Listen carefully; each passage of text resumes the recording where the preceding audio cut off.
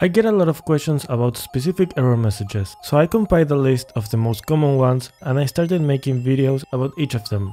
That way, whenever you search for those error messages, you will find a very short explanation on how to fix that common mistake. I hope that is useful to you, so if you want to check the playlist, you can click on the link in the description, or you can simply search the kind of error you're getting and hopefully I will have a video for you. If there's any particular error message that you want to know, please leave a message and I will try to keep making videos like this. I will try to keep them as short and concise as possible, so I don't waste any of your time.